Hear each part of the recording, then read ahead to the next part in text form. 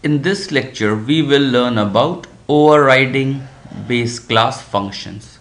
So this is one very important feature of C++ in which even when you are deriving from a base class, but if you want that some function performs something better or something different from your base class, then you can override that base class function.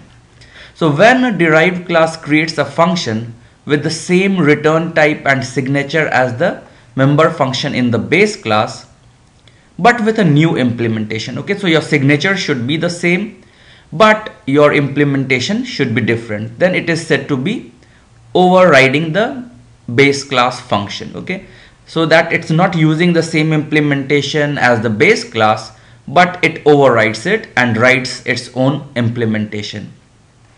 So the thing is, and then when you make an object of the derived class and you call the method, the function, okay, which was overridden in the base by the derived class, so the derived class function will be called. Okay, so this is important because let's say you are making an animal class is there. Okay, so there is an animal class, okay, which has a function speak. Okay, so in this I will just say see out that okay, the animal speaks. Okay, but when we make a dog class, so if you then print out that okay, animal speaks, it would be better if I write dog barks. Okay, because I now know that dog barks. If I make a cat class, I know that okay, a cat mews. So in speak we should do print that okay, a cat mews. Okay, so this is there, so it will override your base class function. Now what is important? So the signature of the function is important for the overriding a function. So when you override a function, its signature must agree with the signature of the function in your base class. Okay, otherwise they will be considered as two different functions. The signature is the function prototype and it is other than the return type. So what it means, that is the name of the function, okay, the parameter list, okay, the number of parameters, their types, and the keyword const, if it is used, they all should be the same. The return type might differ. Okay, so return type might differ. So void speak, if this is in the base class, then you can have int speak. This is also fine because the function name is same, argument, number and type are same. Only thing that is different is your return type, and this is fine for C++. So we now know what is function overriding. Let's try to see one example. Okay, so let's try to see. So we will see one example. So our example is this one. So we will again see how it is used. Okay, so we have here now what is there is one animal class. Okay, so we have animal class. It has two attributes, age, okay, member age and member weight, which we just initialize to 0. We have a destructor, set and get methods for the age and weight.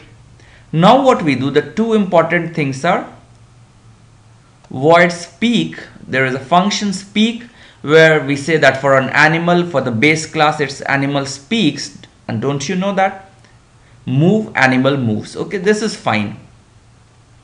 Now what happens is the class dog inherits the animal class publicly.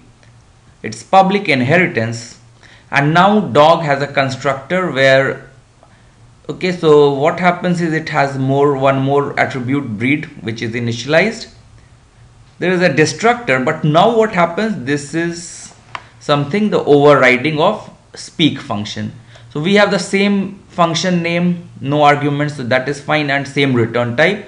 Now but I'm writing that dog barks loudly. Okay, so dog barks, and so that is the difference. And for move, dogs moves very fast. Animals move, dogs move very fast. So these are there, and so what happens now in the main function, I make animal A and dog D. Two objects are there, one is of type animal, another one is of type dog. So I do animal.move and animal.speak. They will call the base class function because they are base class objects. Now if I do dog.move and dog.speak, this will say that dog moves very fast and dog barks. Okay, so these are the things I expect.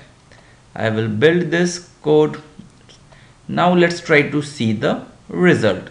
Animal move, okay, for this a.move function. Animal speak, don't you know, this is again the base class. If you remember, d.move, dog moves very fast. So this is overriding the base class method. Now it's not saying that animals move. Dog barks loudly, this is also a base class function. So this is what is function overriding, and this is there so that you can implement something different, one function from your base class. So I hope you understand. Thanks a lot.